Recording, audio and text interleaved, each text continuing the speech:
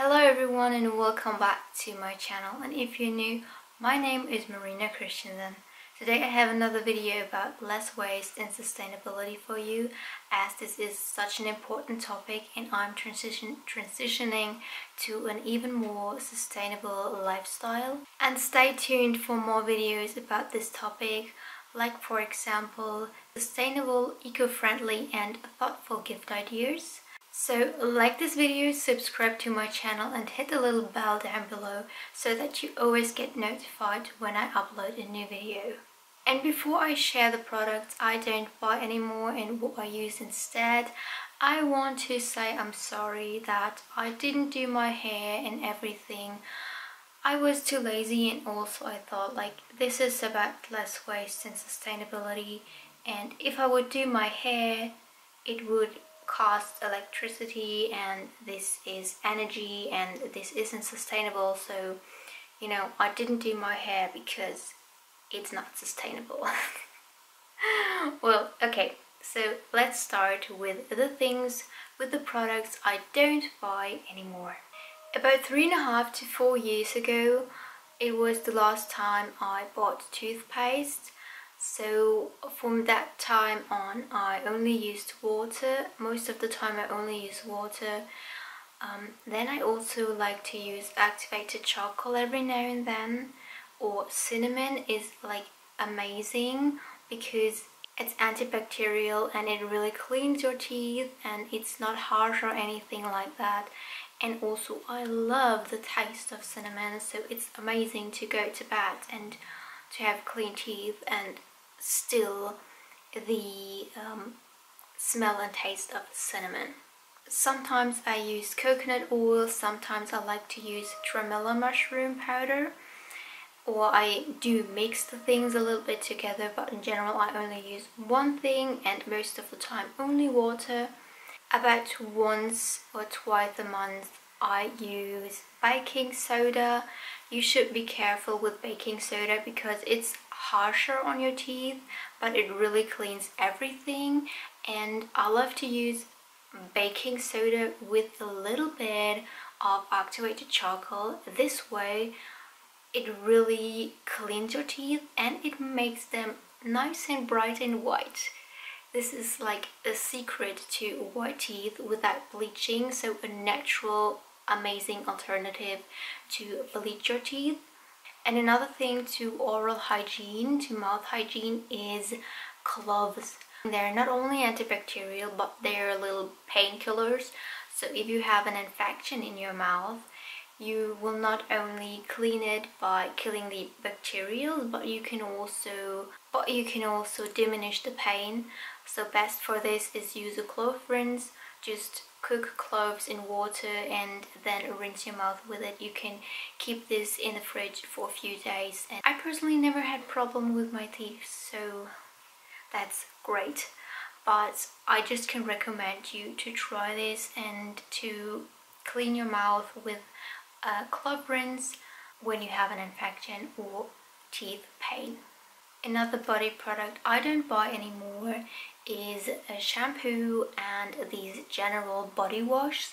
I haven't used those things in 2 to 3 years, I think. I always used very natural things, or not always, but as my mother was in kind of a, I don't know if you can call this a club. She had a subscription to a natural company and I grew up with it, so I used it myself and I loved it until I wanted something even more natural because they're still not super natural. And about 2 to 3 years ago I started to do only water with my hair, so no shampoo.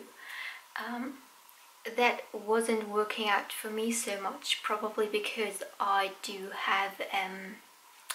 bleach my hair.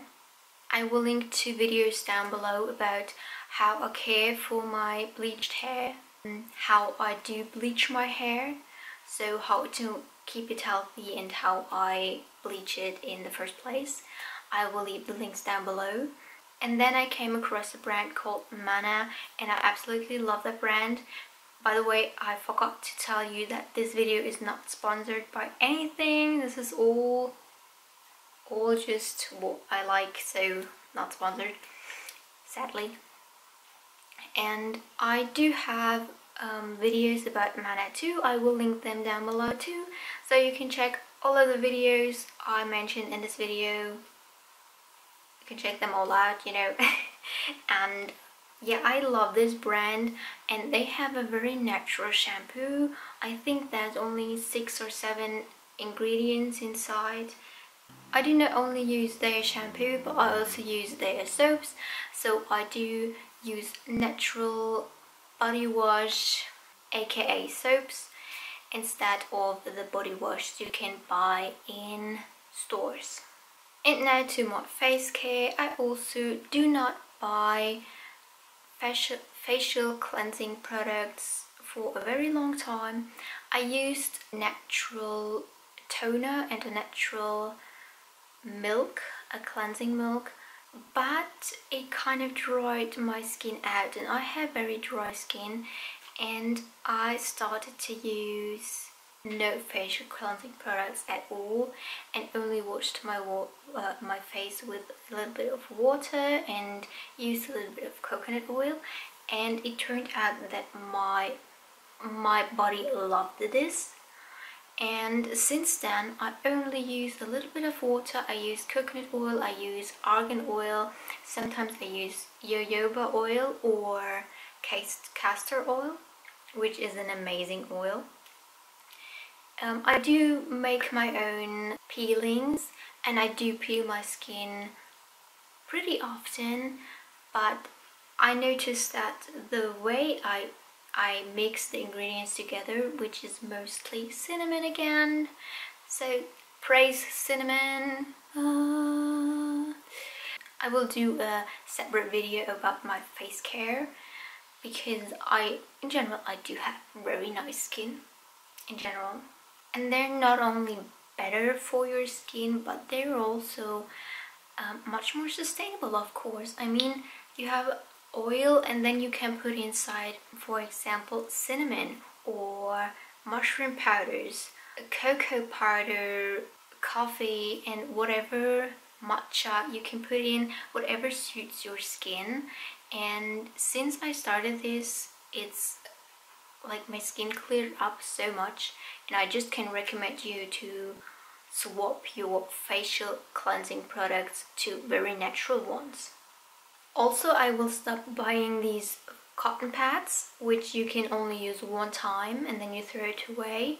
I mean, they're kind of okay because they're cotton and it grows, but still it's not sustainable because you use it one time and then you throw it away. And yeah, it's not good. I do use small towels for my face, but when I do remove my makeup, it's nicer to have something smaller and softer to clean the eyes and everything. And I will switch to cotton pads, which you can use multiple times. So I asked my mother if she would be so kind to knit me little cotton pads, and I will include that in my facial video, which will someday coming up too. And I will let you know what I think about these reusable cotton pads. So this is another thing I will stop buying over the next days. An extra bump up for this. And now to the washer and the laundry. I don't buy these washing machine powders. I do use soap nuts. Soap nuts are a natural product, so it's a real thing. It's nothing chemical. You can use it multiple times. You just throw it. You have a little bag, you put your soap nuts inside and you throw it with your laundry in the washer and you wash your clothes. And instead of any chemical products to clean your washing machine, washer, whatever you prefer to say, I use instead baking soda and citric acid. It's a great thing to remove all the lime that just stuck in there from all the washing you did. I also don't buy any pre-packed teas anymore, so in these little tea bags, I don't buy them anymore. I personally prefer clean, easy, simple teas.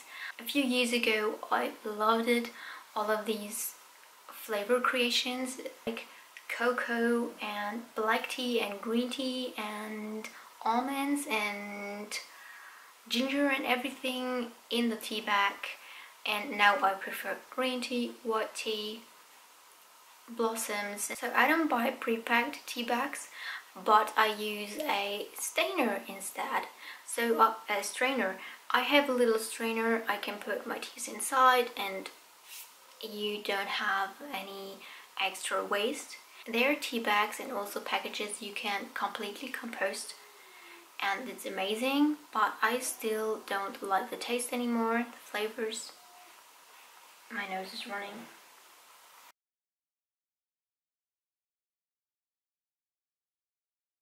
What I don't like about strainers is that you in general can only put larger leaves inside. But they are washable tea bags, which are, I think, cotton. Which are great for smaller tea leaves. So there is no reason to actually buy, no reason for me personally to buy pre-packed teas anymore. Another food I don't buy anymore are plant drinks. I don't know why, but I just don't like them anymore. And it's a lot of waste you have when you buy plant drinks in these Tetra packs. Sometimes I make them myself, but in general I don't use them overall anymore. And the last thing I don't buy anymore, which is very important to me, is cat food. I do not buy canned cat food for so long now. And it's so important to me to make a video about what I do feed my cats, because I don't feed my cats vegan. I will go into this when I will do the video about the cat food, but I do feed my cats barfen. I don't know if you say this in English too, but it's the natural way cats would eat outside in general. So you have fresh meat and also the meat that the cats would actually eat outside, because they don't go outside and kill a cow, so they don't have beef. They would kill a bird, so they get poultry and all that stuff with vegetables, and in general it's raw meat, because they don't sit at the fireplace and do cook their meat outside. At least I never saw a cat do that. So if you saw a cat doing that without help, let me know. I would love to see that. Yeah, I will cover the topic about cat food in another video, and I will cover other of these topics I talked about in this video in other videos. And again, all of the videos I mentioned are listed down below, so you can check them out. And yeah, I think the cat food and the animal food in general is very important, because many people think that you should also feed your animals, your pets, vegan, even though they're not vegans, they're carnivores. And I don't know if it's like actually cruelty free when you would feed your animals something they can't digest very well and their bodies are not designed for. Before I start talking about a totally different topic, about something totally different that this video is not about, I will stop this video, and I hope I could give you some insights of my life, and maybe inspired you to also make changes in your life that are very simple. Without effort you can change some of the things, and they're even better for yourself, for the environment. You feel better, probably they're better for your little money back too. That's it for today. Thank you so much for watching. I hope we will see you next weekend, and have a great time. Goodbye.